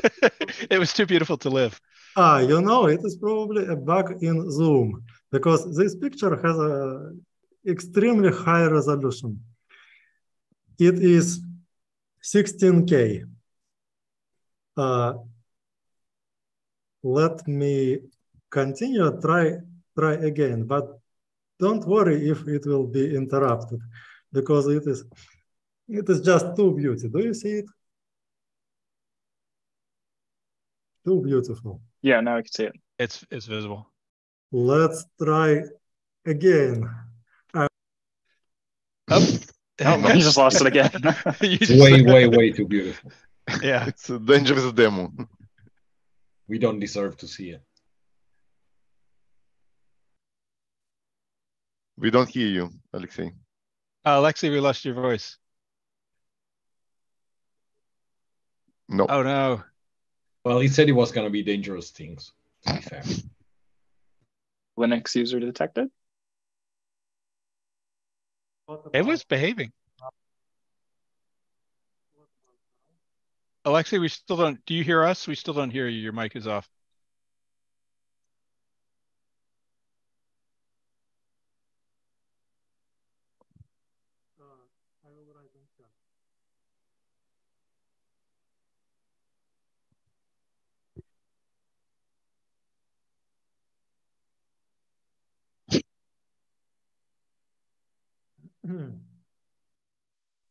Okay, now we hear you.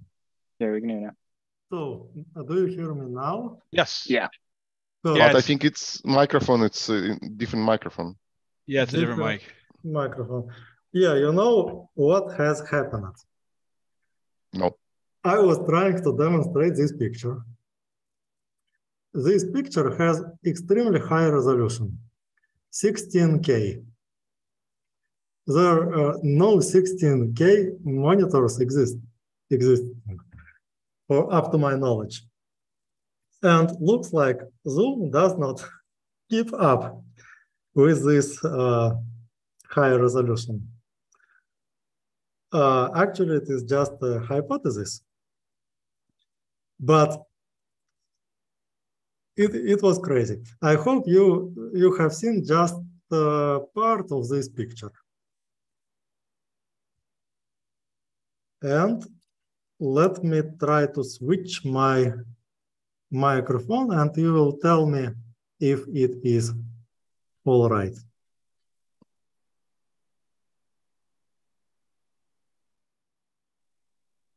So is it all right? It's the same like before. Yeah. The same good microphone. It sounds good. Sounds good. It was very... Yeah, it's good. dangerous demo. Let me try to... No, now it's gone.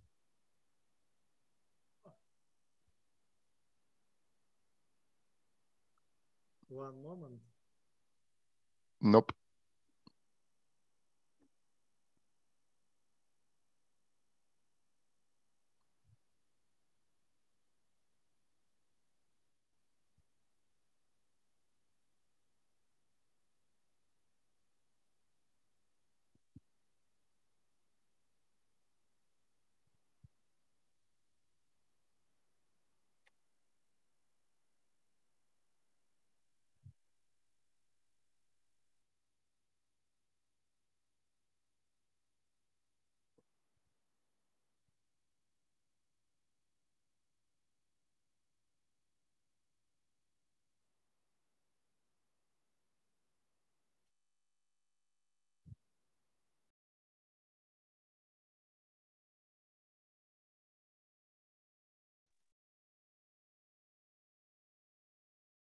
Okay. Do you hear me? Do you see me? We can hear you, but you're pretty faint. Faint. I'm not faint. Let me check.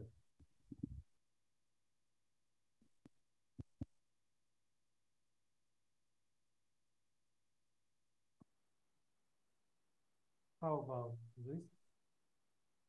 Nope. Still really faint. This? It almost sounds like the microphone's pointing away. No, it is not pointing away. Let me... Looks like it's not connected. Let me check. It's worth waiting for. Yeah. With smooth surface, yeah. Surface.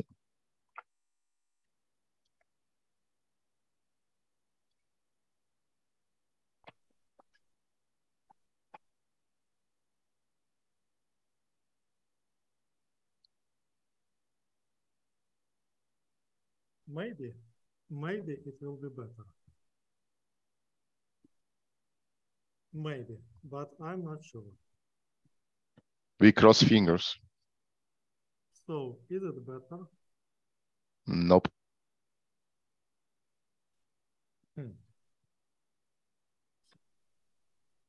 The audio is lower, but it's definitely audible.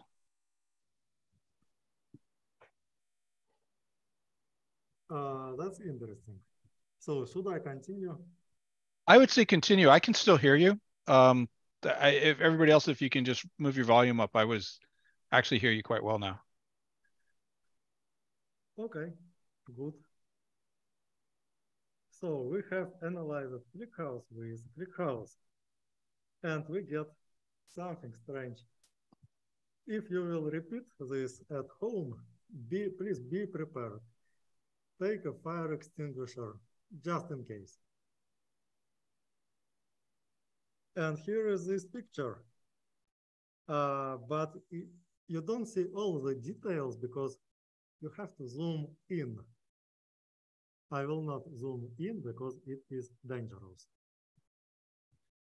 But let's take another example. So we see that ClickHouse can draw pictures. Yes, this one-liner or multi-line shell command, and you will get this picture. But can it play music? Let me check, because I'm not sure. I will just write a query with some random garbage, basically random garbage. And the music, what it will be. I don't know. Let's check if you will be able to listen. It will not be a good music, and most likely it is not music at all. Let me check. And so, do you hear it? At least something. Yes. Yeah, we heard it. What exactly do you hear? It sounded like a toy organ. What toy organ? Okay. It sounds like a bunch of random sine waves. Random sine waves. Okay, and probably some noise. I don't recommend to listen it, especially for a prolonged time, because keep your ears safe. It is not actually music. And in fact, this is just the first try to make it play music. I have 100 more tries, but I will not demonstrate them to you. It will be just too pretentious. I just demonstrated the first try. Yes, it sounds like a crap, but nevertheless, we just confirmed that yes, ClickHouse can play music. What else for ClickHouse local? You can make a build that will take less than 50 megabytes. And you can put ClickHouse local into Cloud Lambda function. Publish it on a free instance. And it will work and ready for usage. Let's try to open it. Wow, it opened. ClickHouse.glitch.me. Let's check. It works. What else can we check? Do we have some interesting queries for this free instance? Yes, we do. Let me try it again. I will use serverless ClickHouse located inside Cloud Lambda function, and I will select from external data source.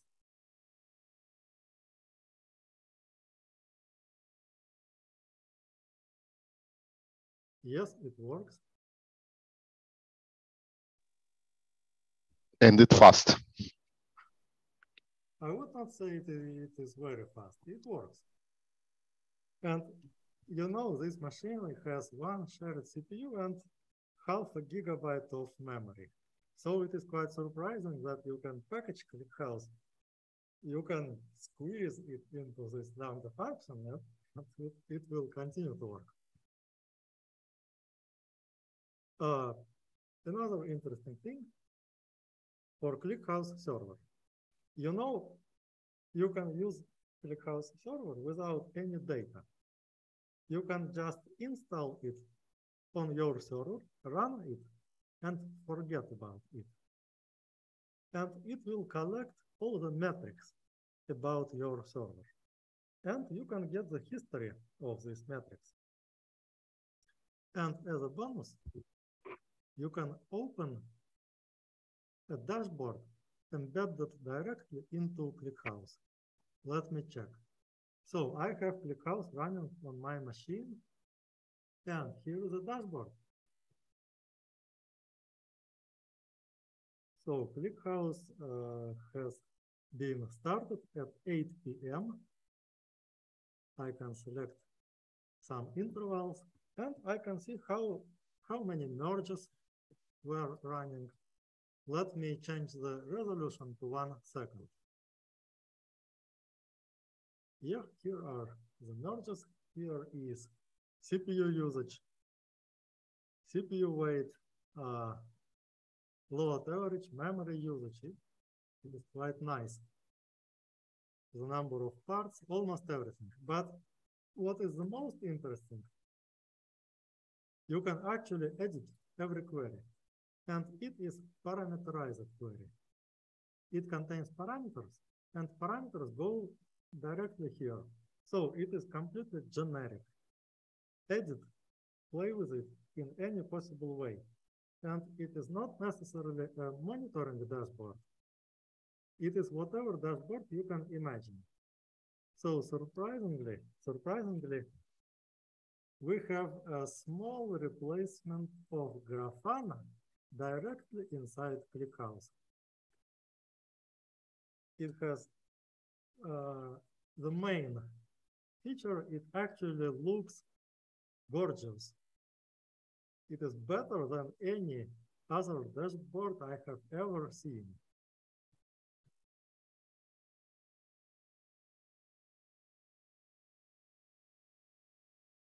It has history in the browser. Okay, another interesting example. Can you just download the internet and put it inside ClickHouse? Yes, you can, and it is pretty easy. Just use a shell one-liner for this purpose. And it will do something like this. It will take a list of 7.5 million web sites. It will make parallel download of these websites with curl and save the output HTML and the log about how it was downloaded, how many redirects, what was HTTP protocol, every technical information. And after you will download just 1 terabyte of the internet, you will insert it into ClickHouse, into this table containing the HTML pages of all these websites. Let me show you what you can do with it. Here is how to insert into ClickHouse, pretty easy. And let's analyze it.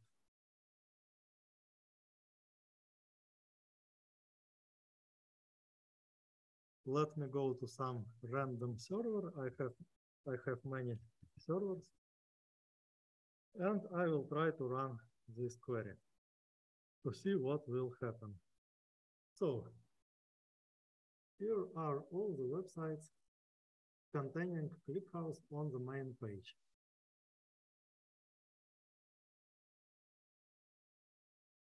There are a lot of them. Let's do something more interesting.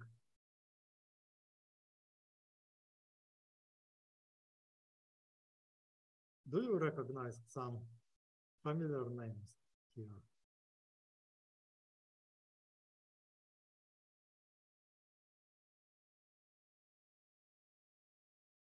I do.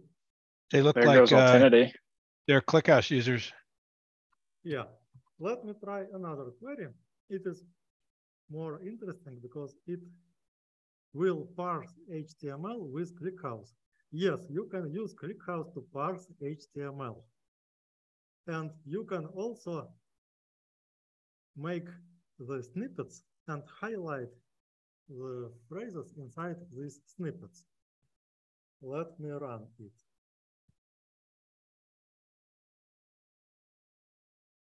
Something interesting. ClickHouse, ClickHouse, ClickHouse. I like it.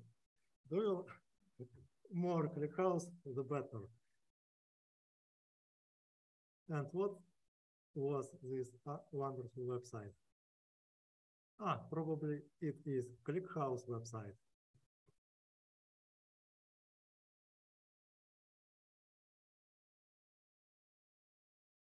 And what it is? If only it was always that easy. I don't know. A lot of Chinese websites. So this is my search system. I can use it instead of Google. And it is parsing HTML with the speed of 20 gigabytes per second. What else? There are a lot of ways to use ClickHouse in unusual way. Some people installing ClickHouse on Raspberry Pi, and it works. But there are even crazier people. They installing ClickHouse into RISC-V, and it also works. If you want larger machines, if you have Threadripper Pro, ClickHouse is the best way to check the memory throughput. If you have ARch64 servers, ClickHouse is the best way to use these resources efficiently. If you have ClickHouse, you can even speed up your MongoDB and make it web scale. Hey, Alexey, is that some sort of foreign data wrapper for Mongo that lets it use ClickHouse? How do you do that? Exactly. Select from MongoDB. There is a table function for this. Like you can do select from MySQL. You also can do select from MongoDB. Just take out the data from MongoDB as soon Got as it. And put Yep. it into ClickHouse. The Yep. data is happy inside ClickHouse. The data is suffering inside MongoDB. And you can use ClickHouse as a serverless database for data lakes as a replacement for Athena or Presto or Trino. So please use ClickHouse. Please abuse ClickHouse and tell me how exactly did you that. And find something new, some new capabilities, new horizons. So that's it. And by the way, tomorrow, there will be our release webinar for the Christmas ClickHouse release. I strongly advise you, I strongly recommend to join my webinar. I will be presenting some interesting Christmas gifts. So thank you for listening. Thank you so much. Thank you so much, Alexey. Yeah, and I already gave the heads up on the release webinar. So any questions at this point? I think we can go till the bottom of the hour, and because we've been going for 2 hours and 15 minutes so far. I think go to the bottom of the hour, but open it up. Any questions on ClickHouse in general about this talk, about other things? Floor is open, so go for it. Yeah, I got a question. Oh, go ahead. Go then. Okay. So this is a problem that I've been working on a lot the last few weeks, and you sort of mentioned it a few times as like a replacement for Athena. And I've been playing around with ClickHouse Local, specifically running on AWS Lambda. I'm wondering, I think in an ideal world, it works in such a way where I have really short cold start times, but I could still query partitioned data, like it's aware of the partitions. I tried using an S3 backed merge tree, storing the local information with EFS, and then the data's in S3, but the cold start times were pretty long. When you say like as a replacement for Athena, what sort of structure of ClickHouse in relation to the data are you referring to? There are some simple cases when you just process external files, not like merge tree, but simply a bunch of Parquet files, a bunch of CSV JSON. This is the simplest use case. Slightly more advanced use case is processing of Apache Hudi or Apache Delta Lake formats. You can also use it with merge tree, but the problem is merge tree takes time to initialize. Yeah. Still, there are a few ideas how to make partially lazy initialization, how to make it faster. We have implemented compressed indexes, compressed primary keys, so at least the primary key will be faster to load in memory, but still it has to be loaded in memory. And it will require a few more efforts to make partial loading, so it will not load every partition, it will not load every data part on demand. And there are a lot of things we can improve. And I see you are experienced ClickHouse user, and maybe you can contribute. I don't know if I'd call myself experienced, but certainly curious. I mean, I've even tried using the underscore file and underscore path in the S3 table function. The issue is that it seems like it looks at all the files before it starts filtering, rather than just comparing file names and then opening files. This should not happen. This is definitely something that should work as you expected initially. If you see it is not like this, let's find out why. Okay, yeah, sounds good. I can open an issue or something, because I was doing it in comparison with a DuckDB, I'm sure you're familiar with, that understands Hive partitioning of S3. And I noticed some stark differences when referencing the file name. So yeah, we can talk offline about that. Okay. Cool. Other questions? I've enabled everybody. Here, I'm going to check. Go ahead, Alexandr. I think you had something. Yeah, because the parallel, I want to just to add to my talk. Yes, Alexey, this is mean age to force merge on partition only param works. So it makes all partition at once. So I can confirm we can use it. Sorry, we don't hear you. No, or it's me. Yeah, I don't hear you, Alexey. The Linux gods have. It's very strange because I'm under Ubuntu. I don't know which distributive Alexey uses.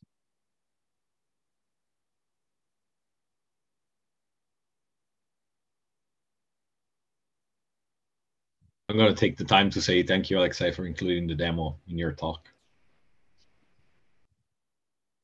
Yeah, I think we should probably have a meetup sometime where we just do serverless fun, because there's a number of fun ways that you can use this.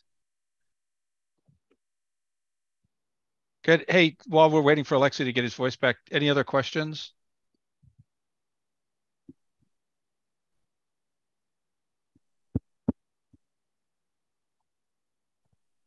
Alexey, we hear something. What exactly do you hear? Okay, now we hear you. We hear your voice. We hear your voice. You're back. Perfect. You know, it's not about Linux. It's about hardware,